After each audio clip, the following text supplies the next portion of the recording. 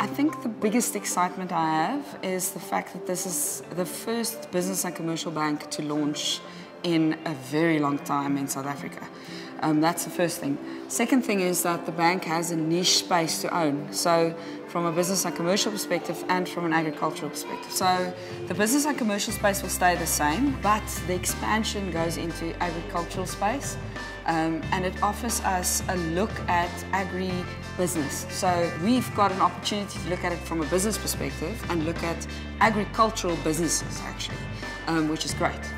From the bank's perspective, we've always been in business banking, which has been sort of small and medium businesses over the last 70 odd years. What is now happening is some of those businesses actually sit within that food value chain. So if you look at a loaf of bread, it doesn't start as a loaf of bread on a consumer's table. It starts as a seed in an agricultural farmland and it ends up as a loaf of bread on someone's table. And throughout that value chain, someone needs to harvest the seeds, someone needs to mill the wheat, someone needs to take that wheat to the bakery, someone needs to bake the bread, someone needs to provide the bread. So if I look at all those businesses, that's what the bank will be addressing. It's that entire value chain from sort of farming through logistics, through warehousing, through retail up to the consumer level. So the bank has had the reputation for looking at relationships.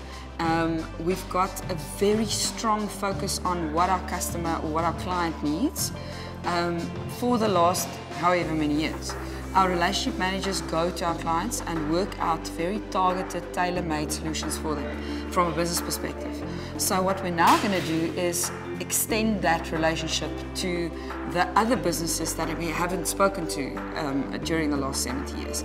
Relationship is at the heart of what this bank stands for. So from an old bank perspective and from a Grobank perspective, it is relationship at the heart, and all the other things around banking products, digital services, that kind of thing, all of those things are seen as hygiene and sort of that is needed and it should be there automatically.